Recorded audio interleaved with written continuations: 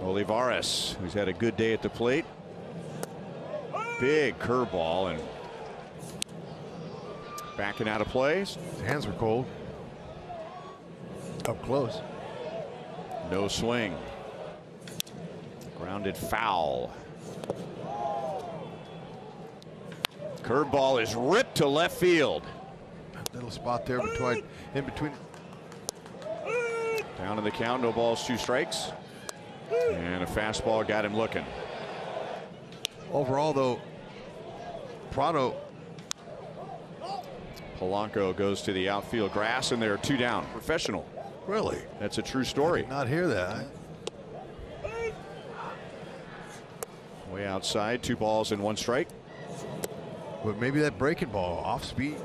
And Dozier takes another walk, and now decision. So 2-0.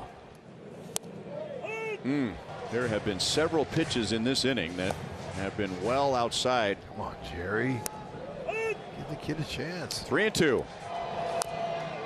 Runners go, and Massey takes a called 3rd strike on a pitch well below the knees. And Matt Quartraro has had enough of Jerry Layne's strike zone today. The Royals feel like that at bat was taken away from Michael Massey. Q got tossed for the first time in his Royal managerial career. That pitch was off the plate, no doubt about it. Good for him.